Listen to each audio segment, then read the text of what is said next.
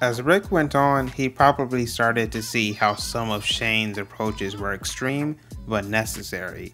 As Rick and the group kept going, Rick started to do things in the same exact fashion that Shane would, like the time Rick sucker punched a guy who was only there to offer Rick and his group help.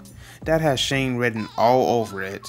I wouldn't be surprised if sometimes Rick thinks to himself, I wonder how much stronger we would be with Shane, or I wonder if we would have had so many tragedies if Shane were still here. Shane was the kind of guy that would do almost anything to protect his own, and now Rick is exactly the same way.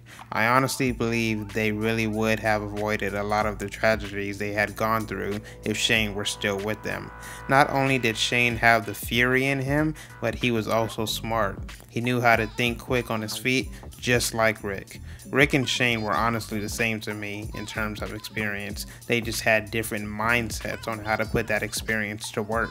I mean, they literally had the same exact goals. Too much of the same now that I think about it. Well, that's it for this one though, guys. Hope you enjoyed the video. Don't forget to subscribe. This is Poseidon Analysis. And don't forget to check out my main channel that I do with my brother, DET Productions. See ya.